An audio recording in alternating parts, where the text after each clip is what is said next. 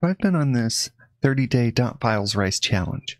One of the big things that I wanted to do over this month was to get all of my installation done within Ansible. One of the things I ran into with this, though, was I was reinstalling things every time I'd run. So today I'm looking at the when statement within Ansible tasks. Within there, you can explicitly say, only run this step when a different step has failed.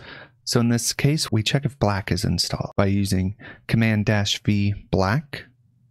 We register that as black exists, and we ignore errors. This is pretty important because if black does not exist, it will throw an error and stop your whole Ansible playbook run. Let's take a look at this running in practice. All right, so what we're going to do to demo this is we're going to set up a new playbook called black.yaml, and it's going to use the host localhost, gather facts true, and run those two tasks we just talked about. We can run that with a pipx run --spec ansible playbook black.yaml.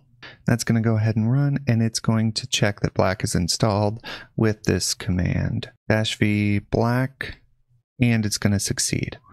What if we run pipx remove black uninstall? So now we have no more black, but if we run our Ansible playbook pipx run, we'll see that check if black is installed fails, but it ignores that this failed, and it goes ahead and it installs black. We can now run Command-V black, and we see that we have the uncompromising Python formatter black installed. And that is how I've been installing packages, only when they don't already exist on the system.